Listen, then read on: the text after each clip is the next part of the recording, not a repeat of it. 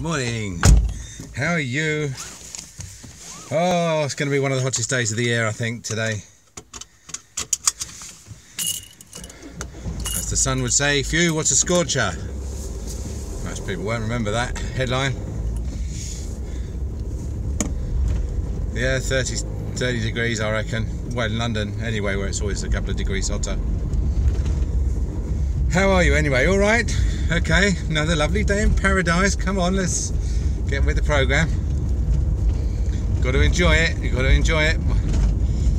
I'm not a big believer in the afterlife, and if it exists, I don't think it could be much better than this. This is it, you know.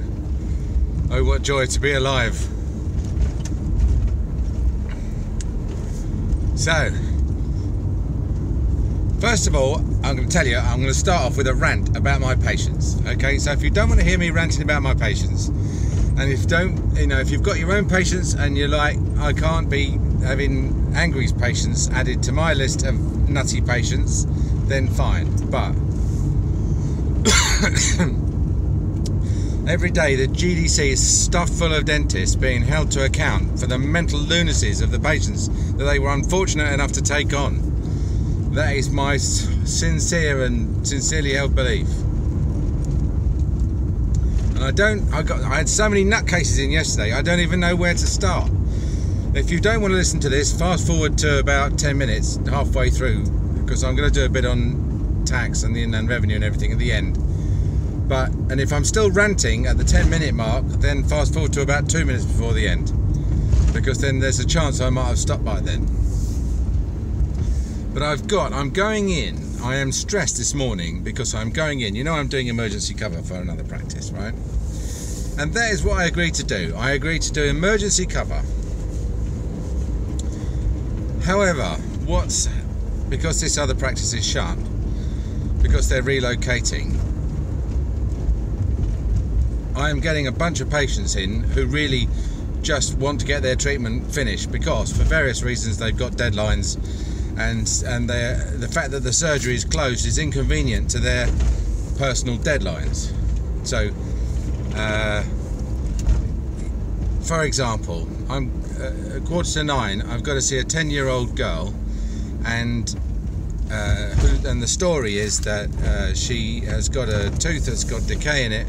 She's had an abscess, had a swollen face, she's been given antibiotics, and now her mother wants her to have the tooth out and can't wait the week or so until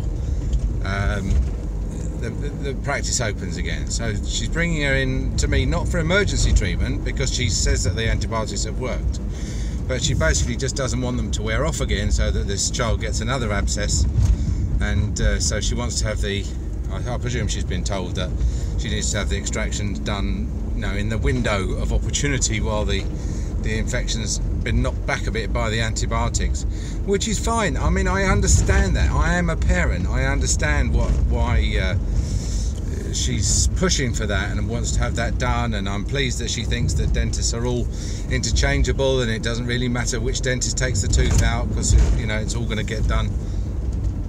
But as soon as Penny told me that this patient's been booked in, I thought to myself, this is what a way to start the day. What a way to start the day. Because you don't know it's all going to go swimmingly, you know. The woman's going to be upset, she's going to be cross, she's going to be embarrassed that her child's got infection and abscesses. She's going to be confrontational by default because she's going to want to insist that her will be done. And that's going to really get me off on the wrong foot because I'm doing this on a voluntary basis. You know, I don't have to accept this patient. I can, if push comes to shove, and it really would have to come to shove, just turn around and say, I'm sorry, this will have to wait until Mr. So-and-so gets back to work. So she needs to be nice to me, and I don't know whether she's going to be. And I shall try to be nice to her, but I don't know whether she's going to be very lovable. So we're starting off with that stress. And then, you know, and that's without even going into the problems of getting to know a 10-year-old. Do they like you? Obviously they don't like you because you're going to take the tooth out, you're going to give them an injection. And how the hell the patient's been prepared, I don't know. you know, you're the first dentist to see a child, they're always okay, aren't they? If you're the second dentist to see a child, then anything could have happened. Anything, almost certainly, more likely than not, that they've been put off, you know. I say that because, not because I think dentists put children off, but because supposing you're the loveliest dentist in the world, right? But you're the second dentist to see the child. What are the chances that the first dentist was also the loveliest dentist in the world? You know, to see two of the loveliest dentists in the world, pretty unlikely, isn't it? It's probably more likely that they've seen one mediocre one and then the loveliest one, or one shitty one and then the loveliest one. So, you know, so anything could happen. Anyway, patient number 2, charming lady in her late, I suppose, early 70s or something. Again, comes in as an emergency, fractured upper right 6, distopalatal cusp, absolutely standard, you know, has got an MOD or a DO composite in this tooth and just fractured off the distopalatal cusp. Clean fracture, no decay, no pain, just a bit, it feels like a lump missing, you know, not even complaining it's rubbing her tongue or anything. So she comes in and doing medical history. What are you on? I've got thyroid problems, but I take something for it. What do you take? I don't know, I can't remember. Is it thyroxine? I don't know. Do you know, my mind's gone blank. I can always remember my tablet. I don't understand this, it's never happened to me before. I've got such a good memory. I do know my tablets. What else? I've got diabetes. Okay, what are you taking for that? Do you know, I don't know, my mind's gone a complete blank. So she says, I'm so sorry. And I'm like, okay, that's fine. You know, lots of people forget their drugs. So, I mean, at the end of the day, that doesn't really affect what we're going to do, which is, I'm only contracted to do emergency work. I'm not contracted to continue his practice while he's relocating. So, I'm thinking, what, either leave it, smooth it, or you know, push comes to shove, put like a temporary filling on it or something, you know, some chem fill or something, just to bung it up temporarily. So I said to the woman, these are your 3 options. So, what, are you not going to fill it? Can he fill it? Do you think he can fill it? I said, I don't know what he's going to do. I said, personally, I think it needs a crown. It's, you know, oh, I don't want a crown. No. Don't even think about suggesting a crown. Oh, okay. No, my husband said crowns. But his crowns are always falling off. They're always falling off. That's the last thing I want, is a crown. So, and she had this sort of attitude that, you know, when people get drunk and they start, they become sort of, you know, one half of their brain realises that the other half is a bit drunk, and they start saying things like, do you know what, I'm a bit tipsy, you know, I think I possibly had a little bit too much to drink. And she was like that permanently, you know, permanently talking, and then the other half of her brain trying to analyse what she just said, and why it hadn't quite turned out exactly as it was intended.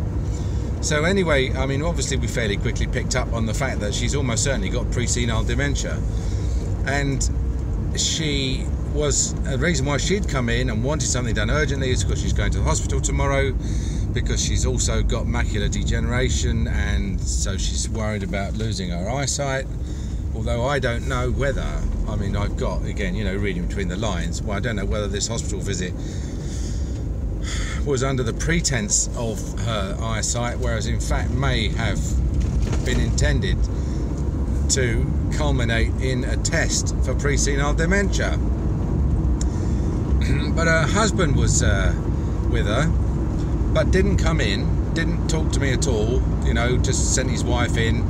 We always ask to the partners, would you like to come in? No, you know, that's fine. Sat out there and let me struggle with this woman who's obviously got quite severe cognitive problems.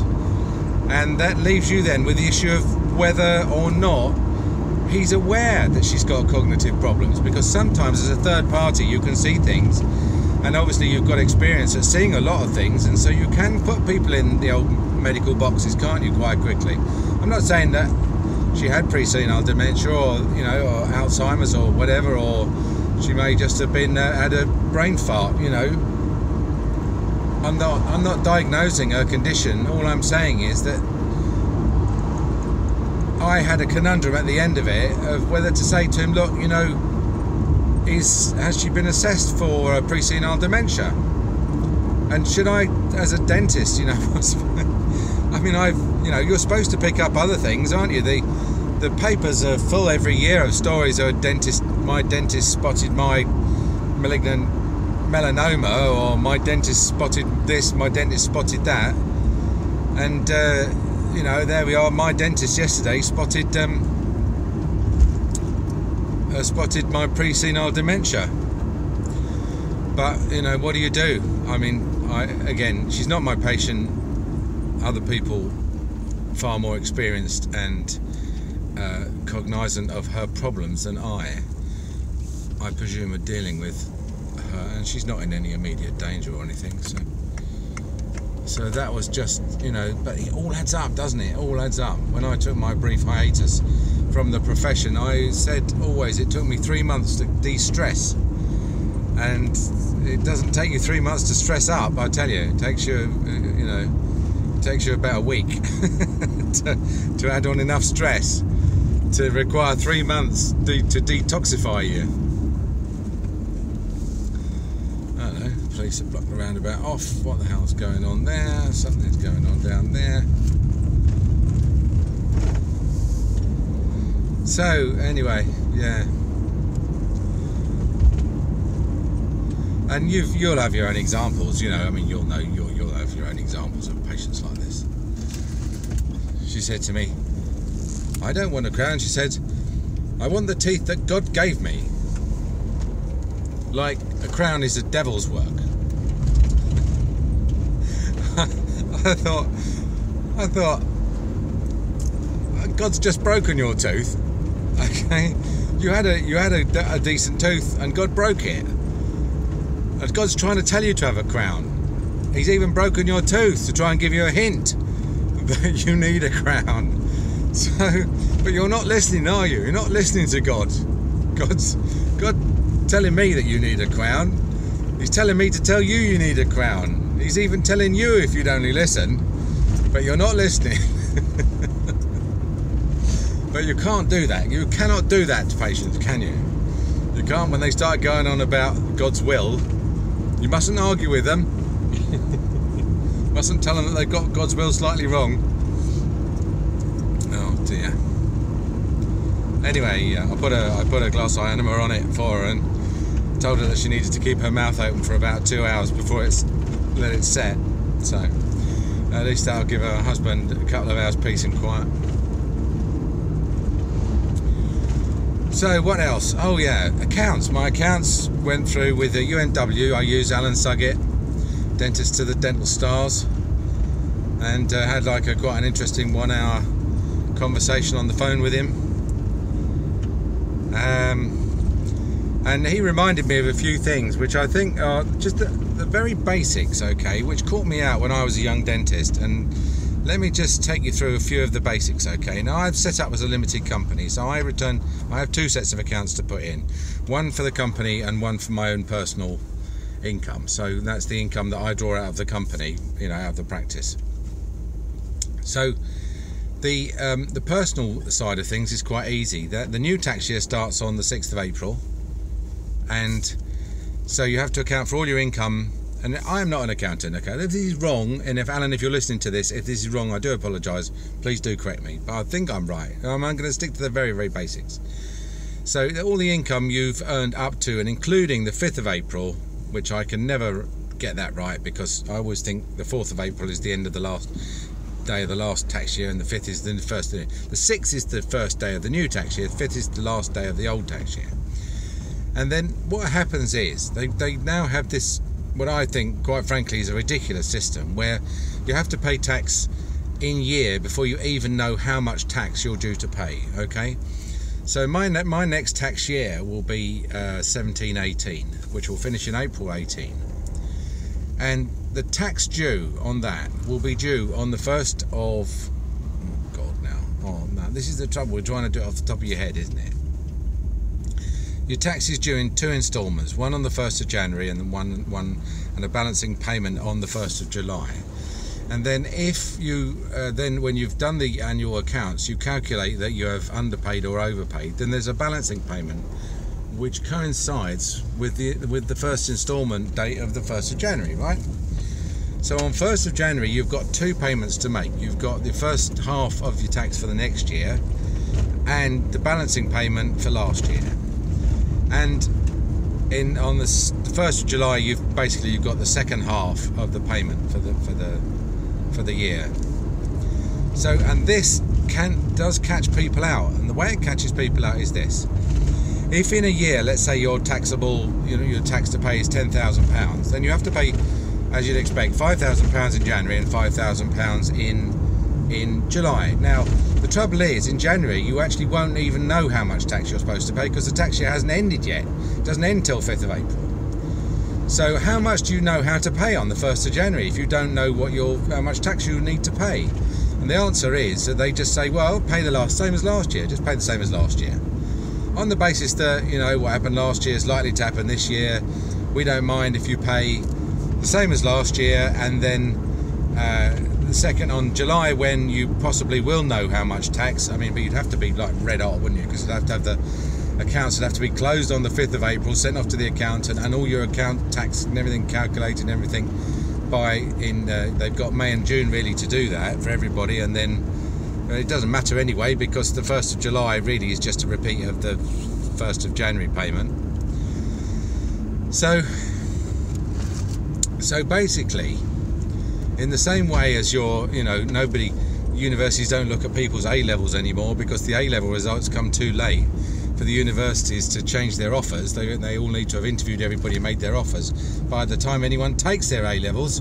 So what do? They look at the results from the year before, the first year, the interim results. So you get into university not based on your A levels but based on your interim results after your first year.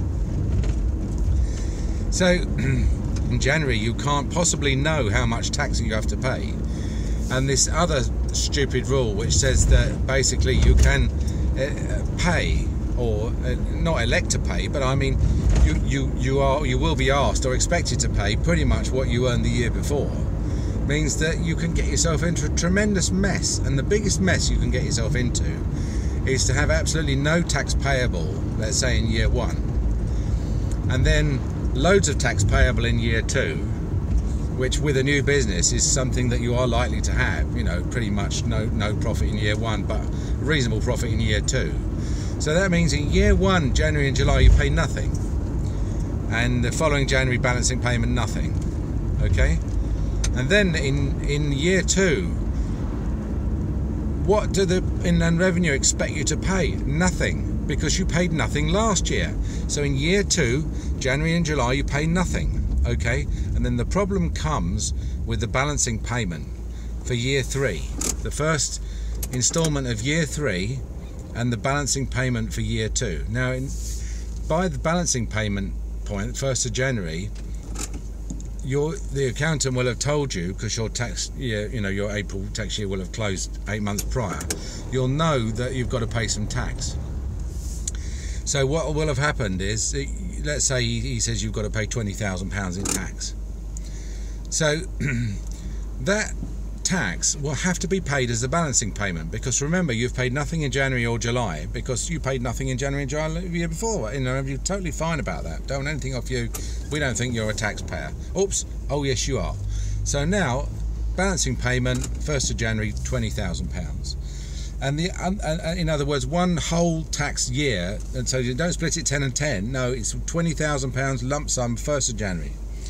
And then what they're going to say is, okay, based on our previous year rule, we're going to expect you to earn £20,000 this year. Don't care that your tax year hasn't finished yet. Don't care that you may once again make no money. Unlikely, but possible. So what we'll do is we'll have the first instalment of year 3 will make half of what you now admit you were obligated to pay in year 2. That's another 10,000. So 1st of January in year 3, you're paying 20,000 in one lump plus half again. So effectively you pay 150% of your tax bill on a single day, which is the January the 1st in year 3. Now, okay, I mean, fair enough, you've got away with not paying anything in year 1, but you should do because you had no taxable profits. What you have done is you've managed to defer your tax, to the payment of tax, from 1st of January, 1st of July in year 2 to 1st of January in year 3. So you've had sort of £10,000 and £20,000 on an interest-free credit for just 12 or 6 months, or respectively.